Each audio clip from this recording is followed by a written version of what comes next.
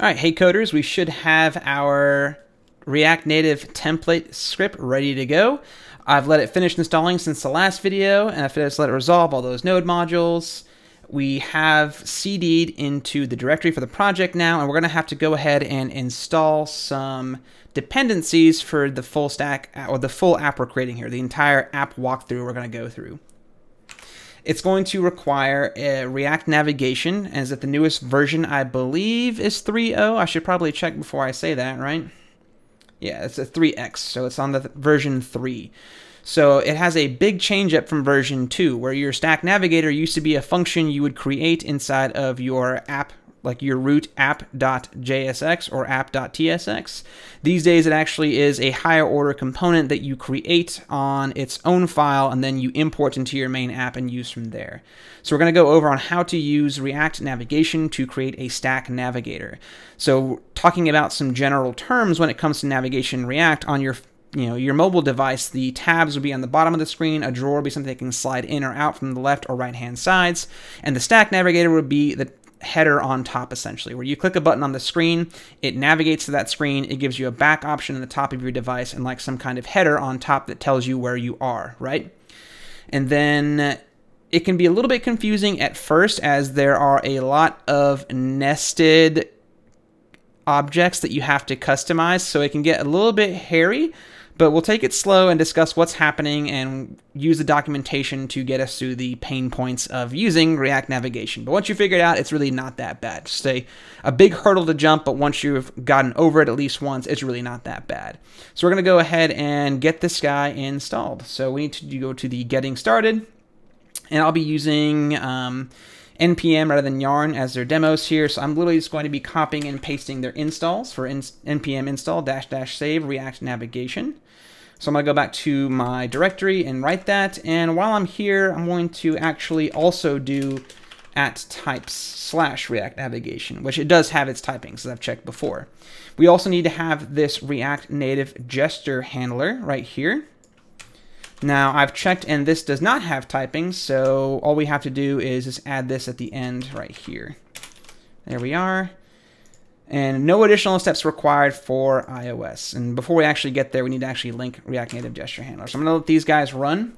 And like I had mentioned in the previous set of videos in Intro to React Native, you have to do this thing called linking. Anything that extends or builds upon these native components will need to be linked or referenced in your Android and Xcode projects. So I'm just going to run this React-Native link React Native Gesture Handler. So it has a reference to this gesture handler, and it should go just fine. And as we see in the Getting Started guide here, there are no additional steps required for iOS devices. So if you're working on an iOS device in Xcode, you're good to go.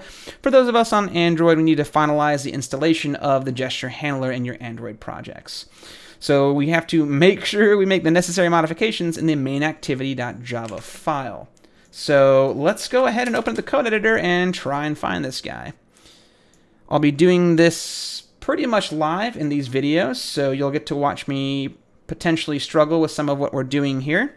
But it'll be a good chance to learn how to debug these issues, because when you're working with something like React Native, something this new, you're going to be running into a lot of issues. So a lot of red screens, a lot of copying and pasting errors, and a lot of Googling and GitHub tracking to find out what you're experiencing, are others also experiencing it, and how to fix it. And just like with anything else in developing, you'll get better at avoiding the problems and even better at finding out what the problem is. So it mentioned we needed to jump into main activity.java. Cool. So if we pop into app here and our source, so Android app source is where we can find our Android project. Let me zoom in a little bit there, make sure y'all can see. Java, and we want main activity.java. And I'll install the extension for this later, as I haven't actually coded Java in my VS Code at any point in time.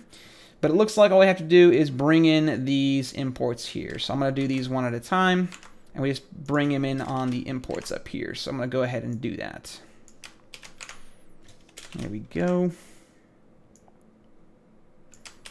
One more time, another import. Then we got to bring in all of this right down here. Should not be too much of a problem. And it goes beneath the other override outside the curly brace. So after the other override protected string. There we go. And you could just copy the whole thing and delete those plus signs, because if you'll end up copying that text as well. I am taking the slightly longer but lazier route where I don't have to worry about formatting tabs or spaces and getting rid of and highlighting and finding and deleting all those plus signs. There we go.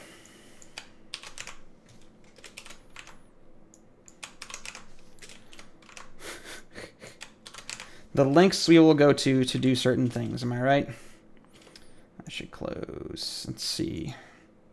That will close this guy. That will close that guy, and that will close this dude. There we go. I'm going to save the file before I forget, like I did before. And we're going to go ahead and pop out of that, collapse our Android tree there, and we theoretically should be good to go. Okay, and the next thing I'm going to be using for this demo is a nice cross-platform UI kit called React Native Elements.